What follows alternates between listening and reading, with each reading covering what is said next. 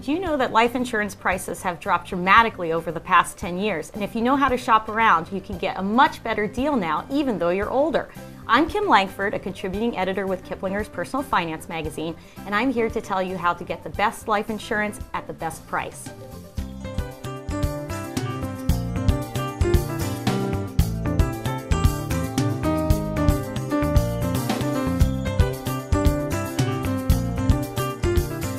The most important step to take is to shop around. About 10 years ago, a 40-year-old man would pay about $1,000 for a 20-year term policy that provides $500,000 worth of coverage. Now he could get that same policy for about $400 a year.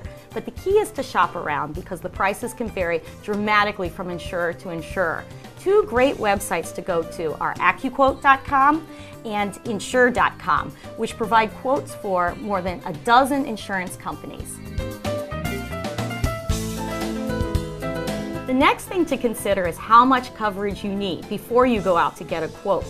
It's a good idea to get 8 to 10 times your income in insurance, but people without income, such as stay-at-home parents, also need coverage.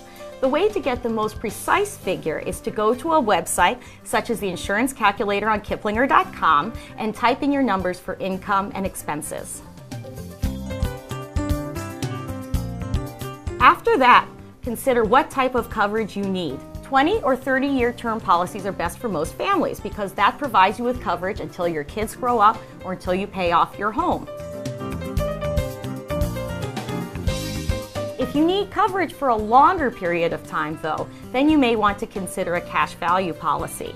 But those policies generally are only best for people who need coverage for longer than that, such as people with special needs children, people with estate planning needs, or